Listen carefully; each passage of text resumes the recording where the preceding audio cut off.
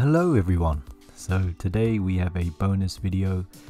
We are going to introduce some background patterns in these sections with the dark backgrounds, and this is just to give it a bit more visual interest, but we're not gonna distract too much from the actual content.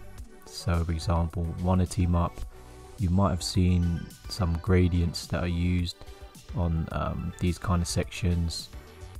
Images are pretty good as well. The only downside to images is they can be pretty big, hence why going with simple SVG backgrounds is a good solution. So one resource I recommend is hero patterns, and this is pretty cool because it's SVG. They got some really interesting patterns here, and just a shout out to Steve Skuga, hopefully I pronounced his name right. So this is a really good resource, and what we're going to do, there is one interesting one just to stick with the theme of nice weird, and it is the Death Star. Okay, so use pattern, just click on that.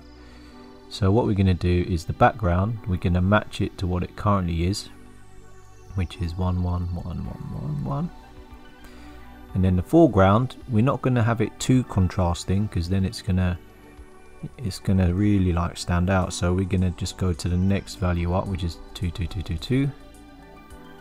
See, so that's really subtle. So all you have to do now is just click on the code here, Command C, and then if we go back to our code, okay, so let's do this on the, which section are we gonna do? What do we actually do section? Okay, so what do we actually do?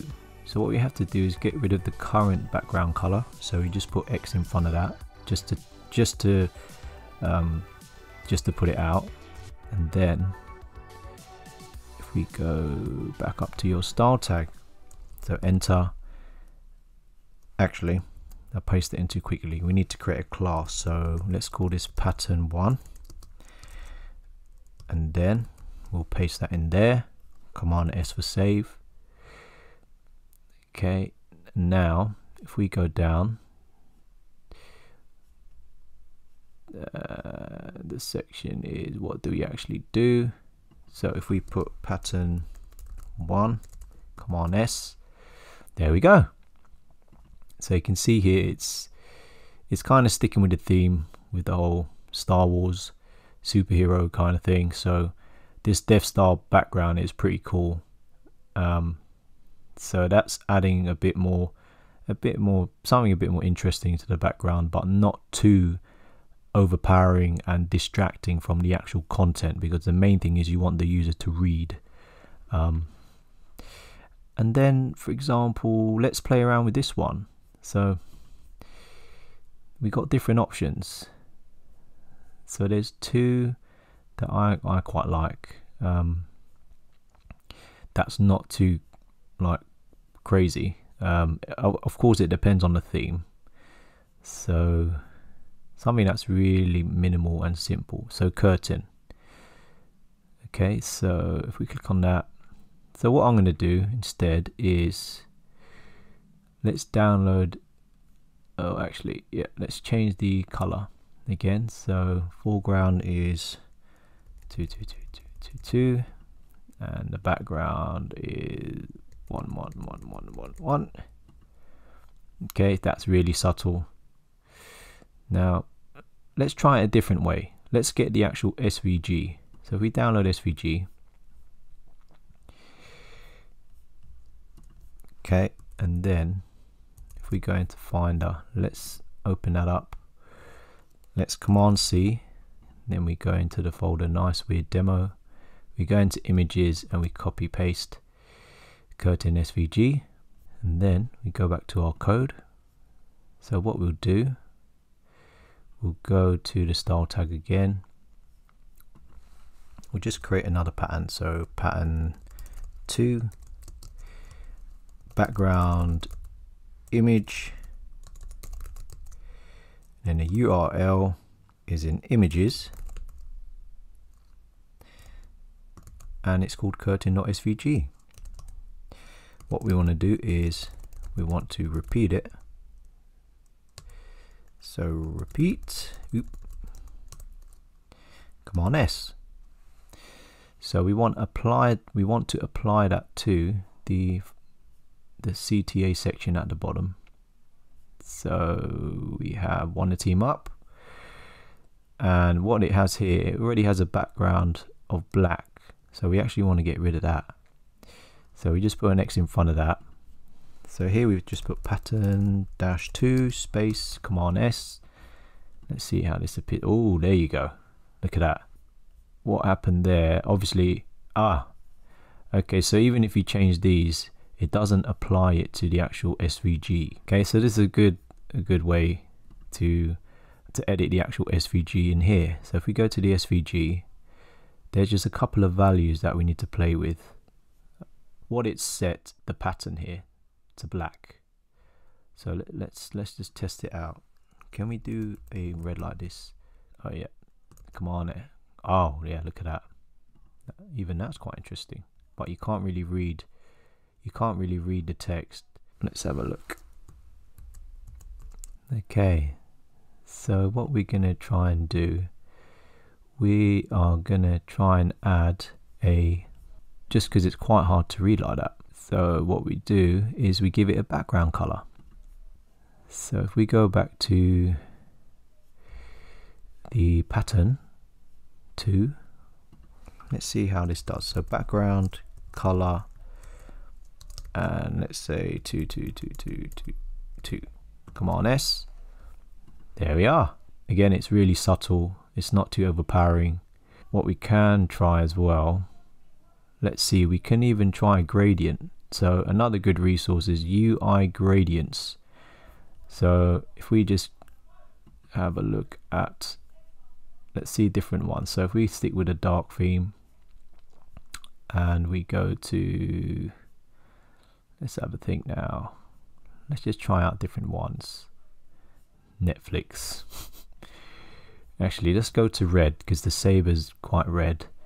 So Sin City red. Wow, that is very strong. Let's have a play. So we rotated it, so that's from light to dark. Let's see how it is from dark to light. Let's just see this. So if we click to copy, if we go back, then in here we just Command V, okay, and then we just go X in front of that, Command S. Let's have a look, and then Command R. Okay, so nothing happened there. Let's have a quick check Y. Yeah. So what we're going to do is create multiple backgrounds in the background property. So the way to do that is we can get the image here, and then let's see how this works. So comma, then let's just get rid of this.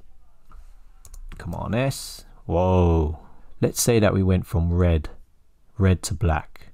Okay, so you got a dark red there. Let's change this to 1 2 3 4 5 6, and then Command R. No, I didn't do anything.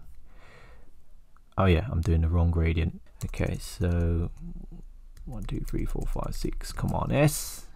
Oh, there you go. That is really interesting there. So you're kind of blending it in. The red, we've got the red or the saber, and then it fades into the dark. Let's check out another pattern.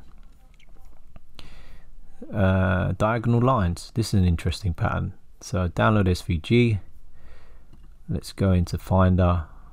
We unzip that. Let's Command C to copy. Go into Nice Weird Demo. Go into Images. Command V. Command Paste, or paste, sorry. Diagonal lines. Okay. So let's see how that works out. So if we change this to diagonal lines, Command S, Whoa, okay, see that? That is pretty strong. So if we change the gradient to 2, there we go. It's got that gradient in there, and it is not too overpowering. So you can see there the lines, it's got that nice texture in there. You might not be able to see it on the video, but another way we can do it is we can inverse the color. So diagonal lines, let's say we have it as white. Okay, so that is F.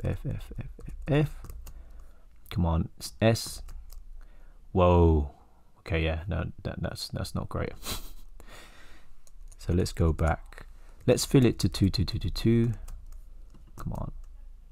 Oh, there we go. So it's very subtle. So there we go. Very, very subtle. Actually, kind of like the red. The red was interesting. It's different.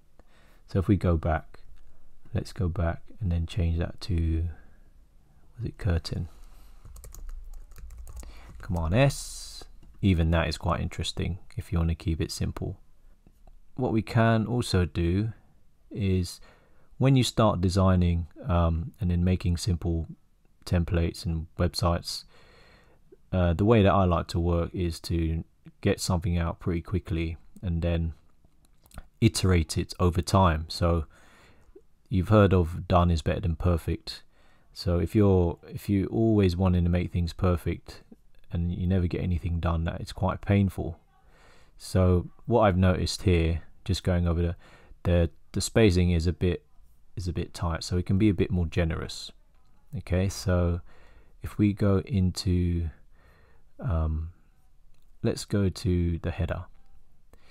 Okay, so on the large screen, let's give it more padding horizontally, so -L. Let's see how that works. There we are. That's better. That is more generous with the spacing. So again, for large screens, so currently PH3 is for mobile screens and above at the moment, but if we put PH4 and then for large screens, look at that, that's much better now. You got that nice spacing. So if we were to just, so now on a mobile it will go to PH3, and then on a large screen you'll then get that nice spacing. So now we'll just start doing this for the other sections. PH4, come on, S, there we go. And even this, you can see here, is a bit tight. So let's see. What do we actually do? Here we go. So PH, oh, actually no, that's the wrong tag. So PH4-L, come on, S. There we are. That's just a lot more better. Bit more spacing there. Here we don't need to because it's already centered. And then the wanna team up, and then the footer. So yeah, hopefully you enjoyed this episode. It's got the nice hero patterns just to give it something a bit more interesting, and we've added some more spacing to the template. We don't want it to be too crammed. And yeah, I hope you enjoyed this episode. Leave a like, leave a comment, subscribe, and see you again soon.